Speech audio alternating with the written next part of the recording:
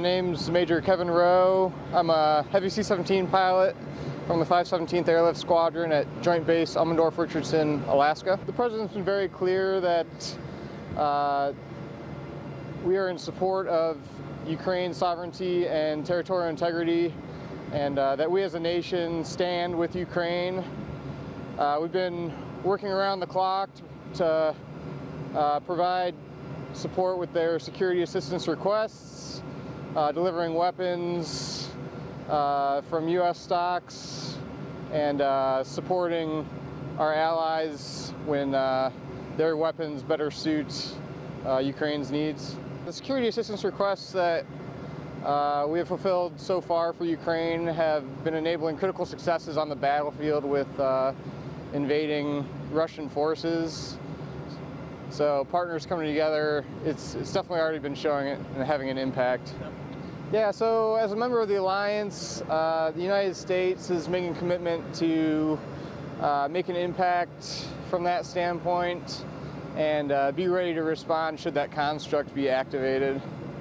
Yeah, exactly. We're always prepared to deploy it at a moment's notice. Day or night, we're pretty much always ready. We're definitely going to stand behind Ukraine and bring whatever assistance we can.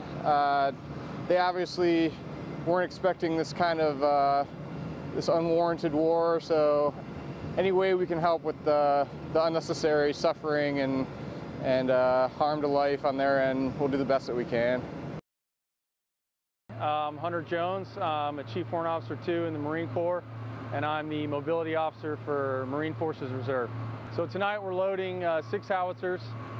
These are going to go over to Eastern Europe to support the conflict over there.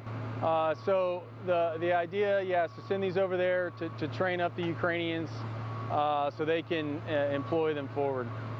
Yeah. So this is to aid the Ukrainians, to give them that long-range capability, and to deter the conflict with Russia. Yeah, this is huge. I mean, this is knowing that we're making an impact, knowing that these are going over there, to help the Ukrainians.